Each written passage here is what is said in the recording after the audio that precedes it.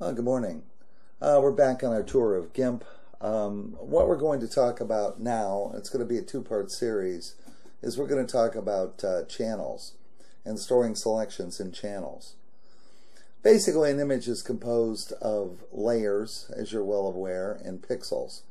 Well, in between the pixels and the layers, there's an intermediate component referred to as channels. If we take a look at the channels dialog, what we're going to have here is it's represented by red, green, and blue. As you know, when which is the RGB image, as you know, when an image is first introduced to Gimp, it does not have a transparent or an alpha channel. So what happens is when you add the alpha channel, it appears as a third channel.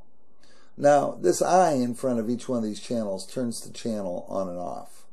So we can make this go just to the blue channel. Now it's just at the alpha channel. So we can turn the alpha channel on, we can turn the green channel on, turn the blue channel on, we can turn the red channel on. We're not going to be dealing with the color channels. What we're going to be dealing with is we're going to be dealing with selections.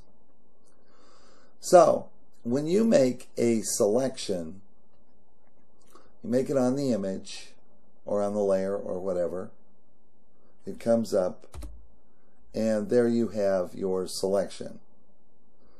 Now what you can do with that selection is you can say save that to a channel. Now if we turn this channel off, what you're going to have is you're going to have a mask showing what is selected. If you right click on, now keep in mind that basically you can have more than one channel selected, but anything that is selected is highlighted in blue, as this is. When you right click on that selection mask, you can pull up a channel's attributes dialog where you can name that channel. We'll call this first. You can also indicate what color you want for the mask. So if I click on there and if I click yellow and I say OK, we have yellow as a mask color with an opacity of 50.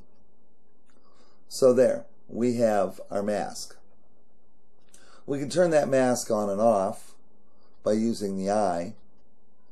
And then if we have several masks, which if I select this and if I select none, and if I add another mask, well, here we'll add a square, right about like that, hit enter. Now we have a new selection, and I can say save this to a channel.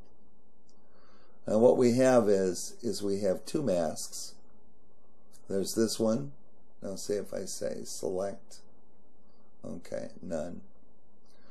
We have this mask, which is represented by the square. And we have this mask, which is represented by the circle. Now, if you notice, nothing is selected on the image now. Just as we sent our selections to the channels with this, save the channel under the select function, saving that selection to the channel, we can right click on one of these channels and say take that channel and put it to the selection. So now we have that. We can also say, we can select this one and we can say add this to the selection. So now if you'll notice, we have the sum of both selections. If I say select none, what I can also say is I can say add this selection, add this channel to the selection, and I can right click on this one and I can say subtract this from the selection. So now we have this. What we can do again is select none. I can say add this channel to the selection, and then I can say this one is become the intersect of the selection. So now we have the intersection of those two selections. So now I can say select and say none. Since these selections ride on top of each other, what we can also do is take these arrows and we'll say move the first selection to the top. And again, we can go in our channel attributes. We'll call this one second. And we'll say OK. Or say I can move the second to the first and have the second be the first selection, or I can have the second be the second selection. We can also reproduce selections. And what we can do is we can take these two selections. This is very handy. We can say add this to the selection, and we can say this. We can say add this to the selection.